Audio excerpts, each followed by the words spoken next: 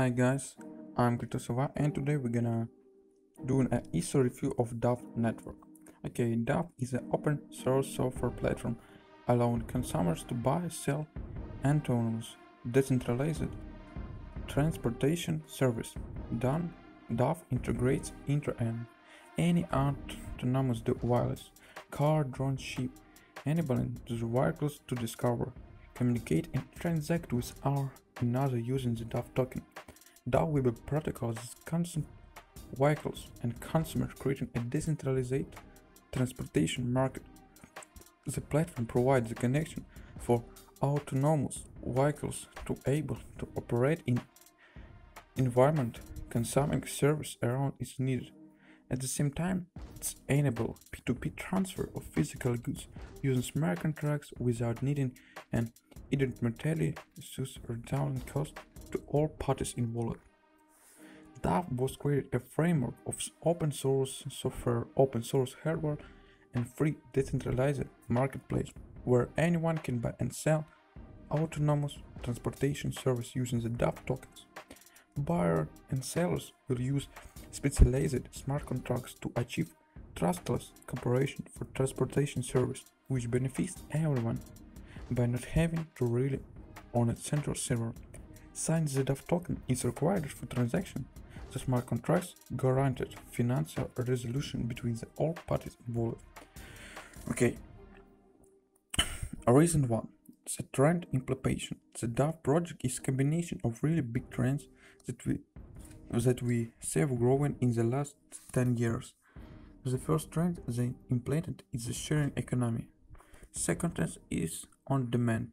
When people want to buy a product or service, they want it fast to perceive. They want it as fast as possible.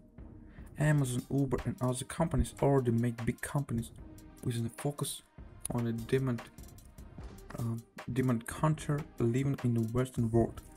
DAV wants to make it possible for people and products to be transported everywhere and anywhere as fast as possible.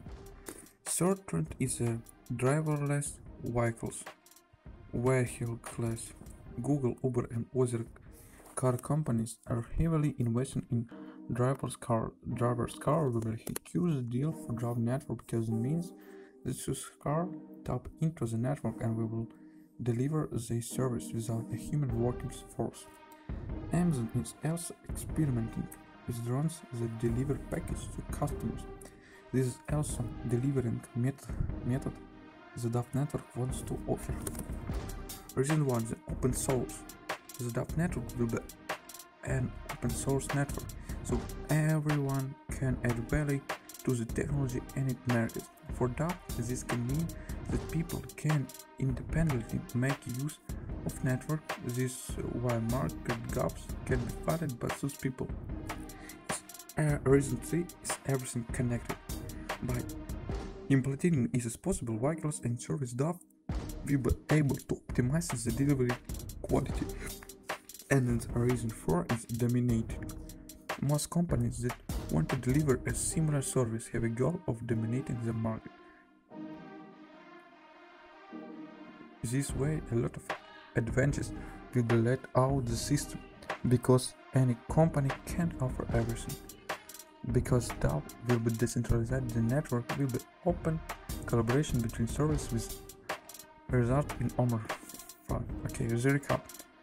The old technologies that are developers at the moment, like self-driving cars, blockchain technology, drones, and more, is combination with a decentralized networks gives the best solution for any autonomous transportation network.